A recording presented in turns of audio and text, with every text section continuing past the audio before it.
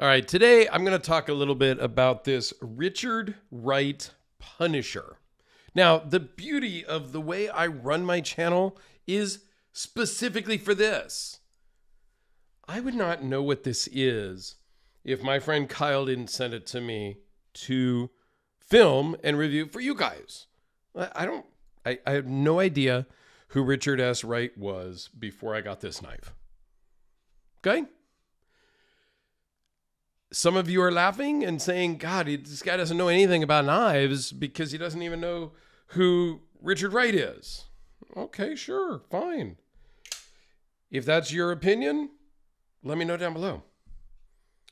The rest of you are saying, well, I didn't know who he was either. And if that's what you're saying, well, then you comment down below because I love the comments. Obviously, this is an automatic knife, as I just showed you. What's very cool about it is it doesn't look like an automatic knife when it's closed because there's no fire button. There's no lever like on an OTF, a trigger or whatever. It's the bolster, which is sort of similar, kind of like the hidden feature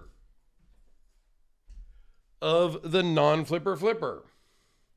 Wasn't going to talk about this, but I thought it right as I was talking and grabbed it off my desk. So again, this is a flipper knife, but there is no flipper tab.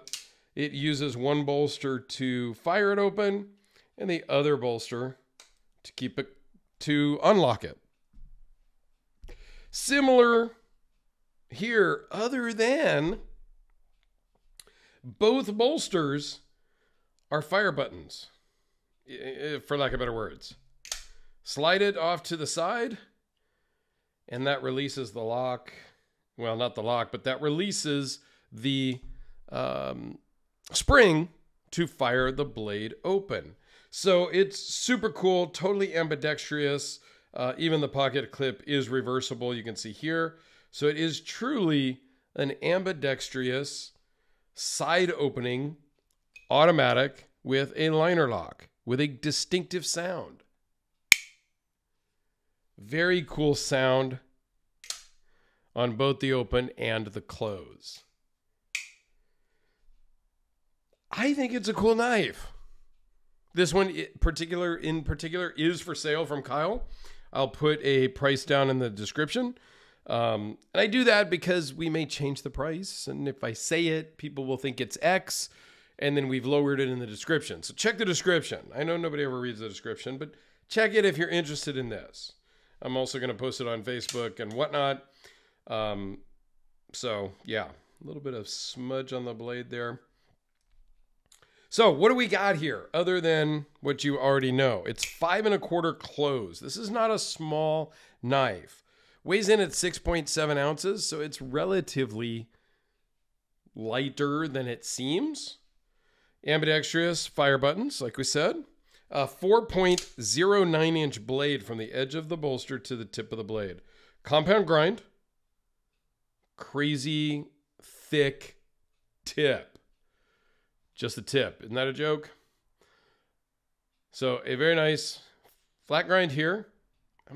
Almost no grind really. But a flat grind that goes down to 0 and then a nice hollow grind over here on the main part. So that gives you 3.6 inches of cutting edge. I'm still trying to get used to this new camera that zooms in ×5 instead of ×3. ×5 is a little in your face. So yeah, So behind the edge on this main part is 0.015. I didn't even measure this behemoth up here because that's just obnoxious behind the edge. But that gives you a lot of penetrating strength.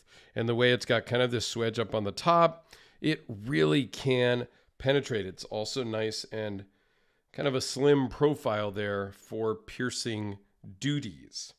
The blade thickness is 0.193. It is CPM 154. Carbon fiber scales, titanium bolsters, liner lock, titanium pocket clip. Really a unique knife. Now, a little bit about Richard Wright. He started making knives in 1991. And he went full-time in 2001. He has a lot of different styles.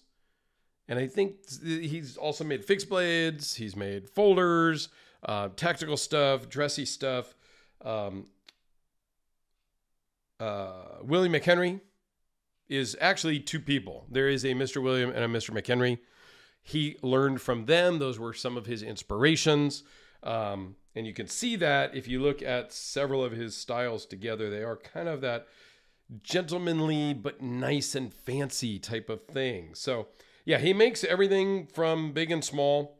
I like this Punisher kind of style. He has a couple different Punisher styles with the Punisher logo here. It looks different in several different ones that I've seen. So all in all, it's pretty freaking cool. Prior to making knives, he was a machinist most of his life, tool maker, welder, and a gunsmith. So yeah, I think it's pretty cool. It's not necessarily my style, and I'm not going to run out and buy one, but having a channel and doing it the way I do it by asking friends and just random people like yourselves that are watching to ship knives to me is the fun part, because I get to learn about knives that I would not normally see, right? That's the thing. A lot of other channels are just buying knives that they like or buying knives for their channels to show.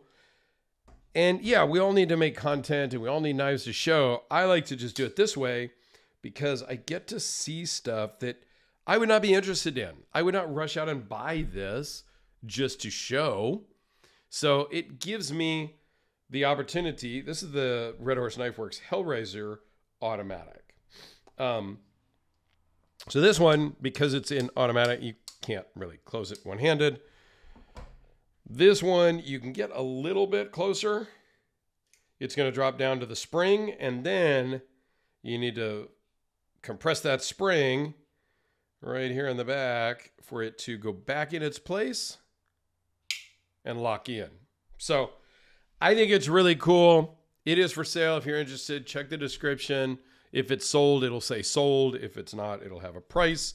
And Kyle, thanks for sending us in. It's been a pleasure to kind of research Richard a little bit and understand who and what he is. So that's been great. All you watching, thank you very much. Let me know your thoughts down below. If you've made it this far, comment automatic down in the comments. I would appreciate it.